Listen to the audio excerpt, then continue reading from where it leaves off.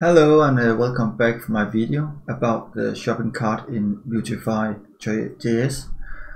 Today I will show how you can add a badge to your basket so people can see how many product did this person have put into your basket.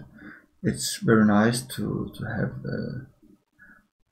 have a count to show, so let's begin. I'll say view badge, and it should be on the left side because our basket is on the right side, so I want to showing the notification icon on the left side.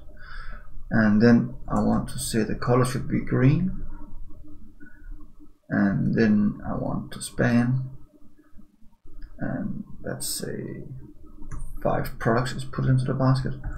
Then class slot, should be slot is equal to badge, and then I copy basket inside here, and I need an icon, the icon, and this icon should be shopping cart, and that should be it.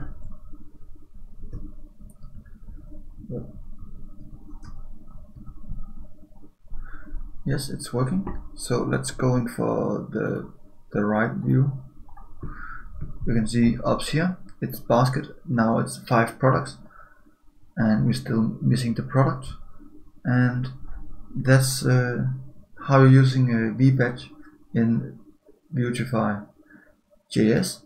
And I hope you like what you see, and I hope you want to subscribe my channel. I will publish more video about how you can make a shopping cart in Vuetify.js. Thank you for watching, and remember, if you have any comments, please make them below and share this video for your friends. And thank you for subscribing. See you next time.